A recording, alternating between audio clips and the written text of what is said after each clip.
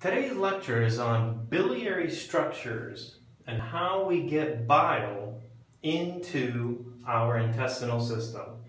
Now, bile, we know, is a part of our intestinal system that helps to emulsify fats. So how do we get bile into our system?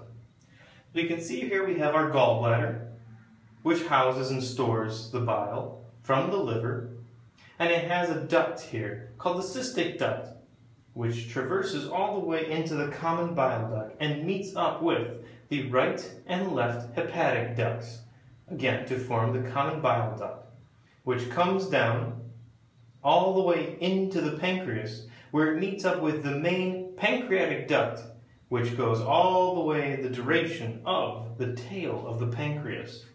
Together, they join at the sphincter of Oddi and the ampulla of Vater, which dumps out into the second portion of the duodenum, where it secretes its bile.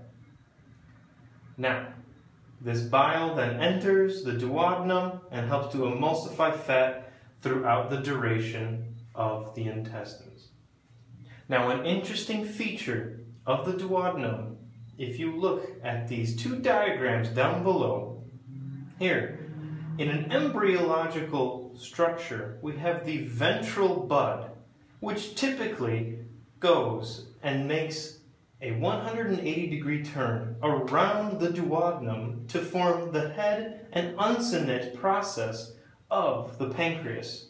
However, in an embryological malformation, the ventral bud will not make this turn and instead will wrap around the duodenum, causing a structural fistula. And this is called the annular pancreas.